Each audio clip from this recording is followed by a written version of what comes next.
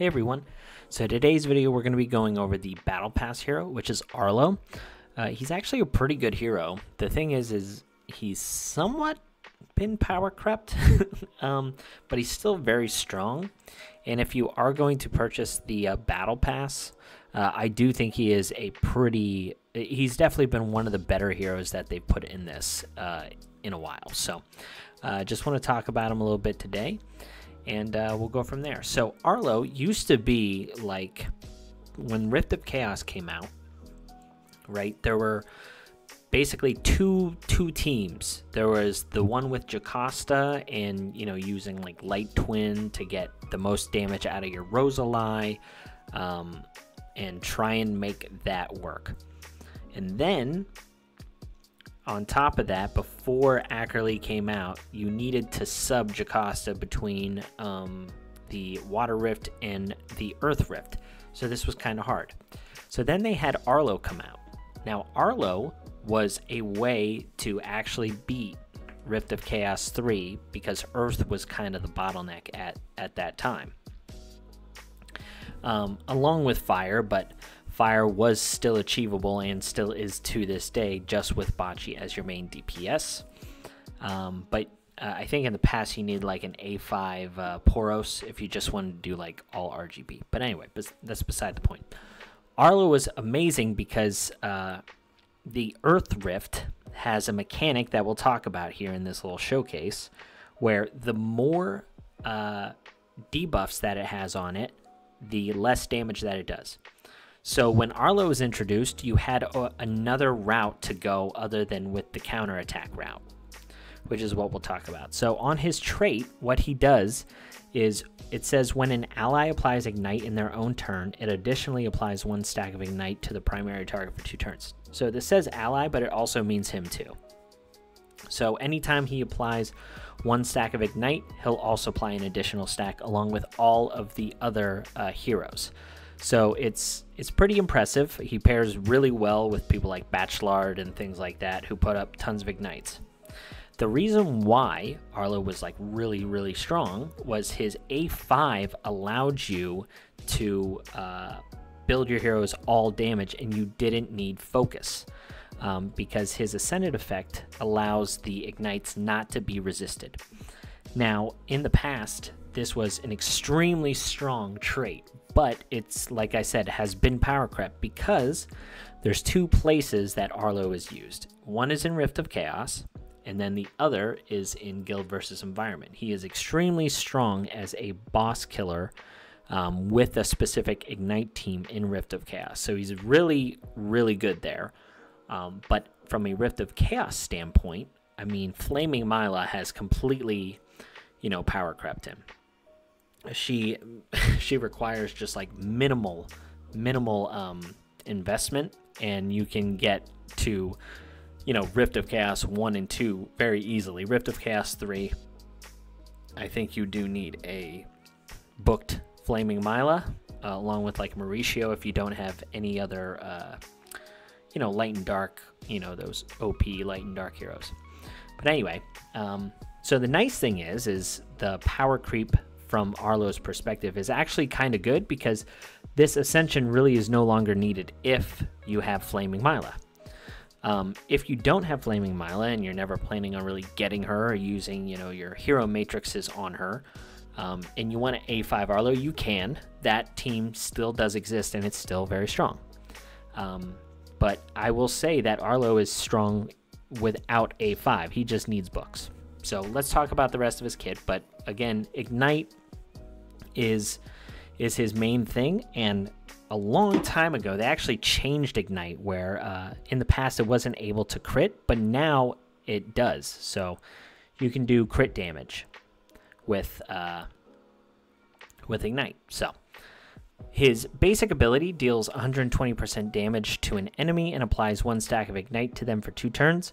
And then if he is booked, he'll deal an additional stack of Ignites, so his basic will then put up 3 Ignites, right? So you get the 2 stacks of Ignites from his basic, and then you get the extra stack from his trait.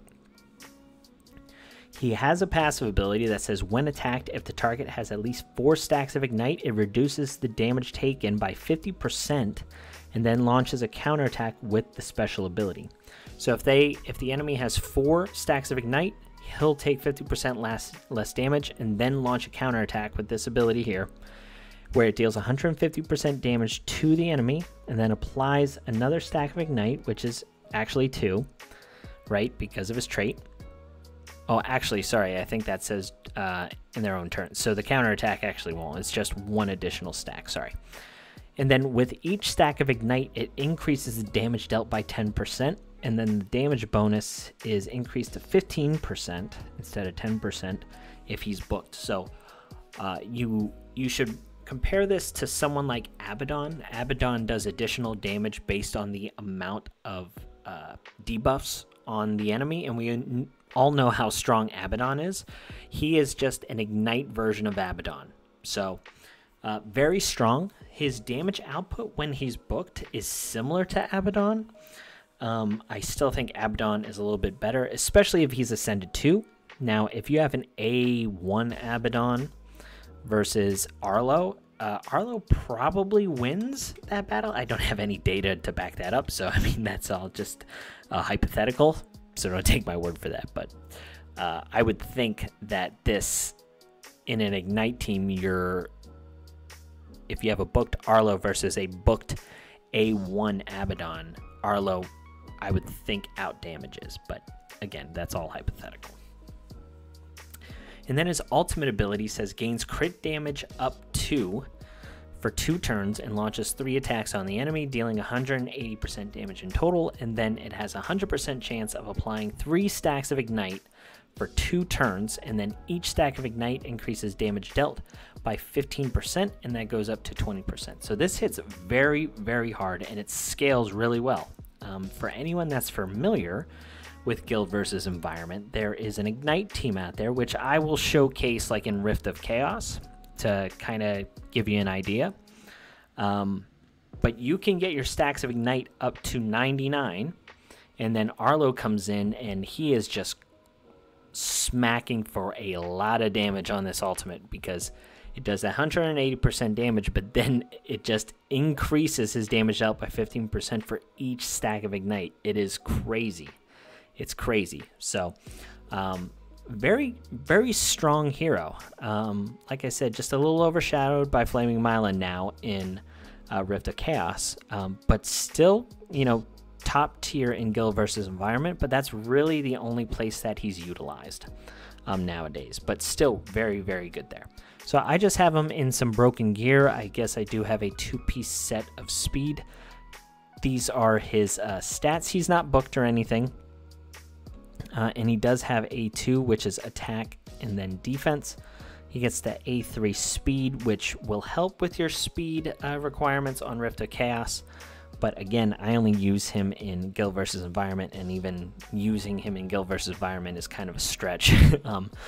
I am definitely towards the bottom tier of hitters for Guild versus Environment. I'm kind of just there for pathfinding and stuff. But yeah, if you book him, I think he's a solid investment, especially if you really care about PvE. He has no use really in PvP, but he is, you know, top tier in,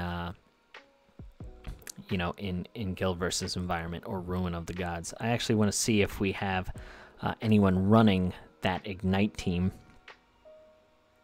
in here. I don't know if people are using him in the light team. I think that requires specific heroes. Yeah, that kind of he's not going to be used in water.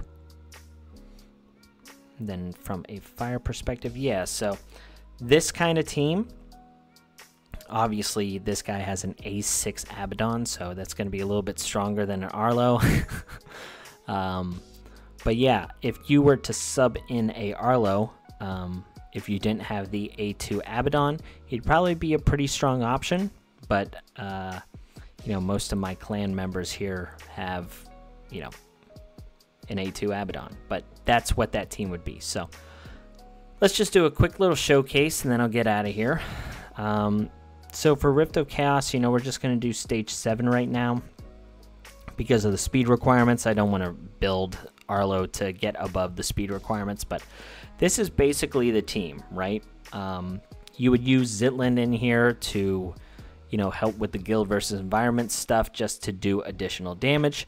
But the whole point is to use Bachelard and Philidia here to try and increase the amount of ignite stacks on the boss and allow your Arlow to just do maximum amount of damage on his ultimate and then on his counterattack. So we'll show you what that looks like a little bit, see the type of damage output, and then we'll get out of here.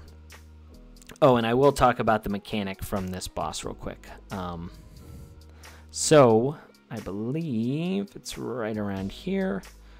Huge damage. Okay, yeah. So it says damage is evenly distributed against all enemies and reduced by 5% per one negative effect on this hero to as low as 50%. And this goes up even higher in the higher levels. I believe it gets up to 80% maybe. So with each stack of ignite, it counts as one negative effect. So if you have 10 stacks of ignite, you're going to decrease the amount of this ultimate on what it does by 50%, which is really big. And then on top of that, Arlow also reduces the damage he takes if the boss has 50% or more health. So Philidia in this composition,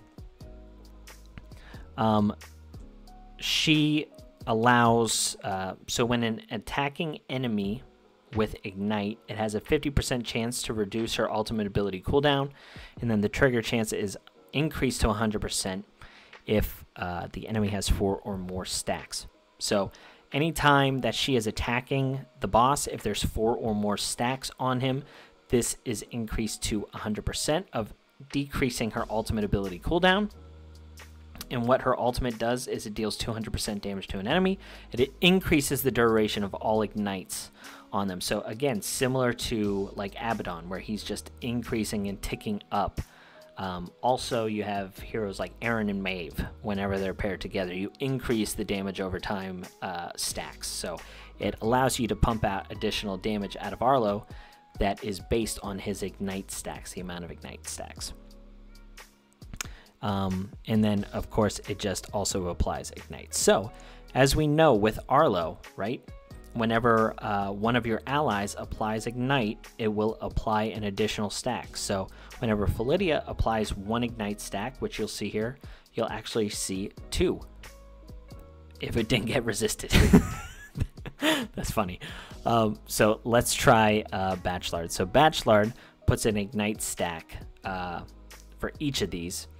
But actually, we won't use this one. We'll use this one. So he'll apply 1 stack of ignite, and since Arlow is on your team, he will apply an additional stack. So there's the 2, and then he attacked again because they had a debuff. So he attacked again with his basic. So now he has 4 stacks, which is really important. So if he has 4 stacks of ignite, the damage reduced to Arlow is 50%. Here, Arlow is going to go in and he'll put crit damage up 2, and then he's going to deal an additional 60% damage because he has 4 stacks of ignite, and then he's also going to apply 3 stacks of ignite for 2 turns. So there you go. So he applied 3 stacks plus the 1 additional from his trait. So that was his counterattack for, so you saw his counterattack there. Pretty good numbers. So as this increases, the number's just going to go up. So this boss has a mechanic though, with the higher amount of debuffs it has on itself, the higher its resistance goes. So that's why Arlow's trait of having it not be resisted was really important for Rift of Chaos 3. So I'm not going to finish this, but the whole point of this is to get the stacks of Ignite as high as you possibly can. And then Arlow goes in there and he just scales, you know, tremendously. But we'll talk about the Rift of Chaos boss's mechanic here real quick, and then I'll get out of your hair. So, if you look at this down here, on stage 12, this goes all the way up to 80%. Like I said, that's really important. But the other part as to why Arlow's A5 was important was, let's see here, right here. It says the converted defense is returned at the end of the turn. This is where he takes all of his defense and then turns it into attack. That's why the counterattack was good. But then it says gains 30% bonus resistance when an enemy applies damage overtime effects. So he gets just additional 30% bonus resistance every time that he has a damage overtime effect. So his resistance gets pretty high. But if you have Arlow Ascended, then it didn't matter. But again, you really don't need the A5 anymore, especially if you have Flaming Mila. And that's the moral of the story. So he's good in Guild versus Environment. Other than that, he's just outclassed. But anyway, that's a quick little rundown of the Battle Pass hero in Arlow. So that's all I got for you today. I'll catch you on the next one. See ya.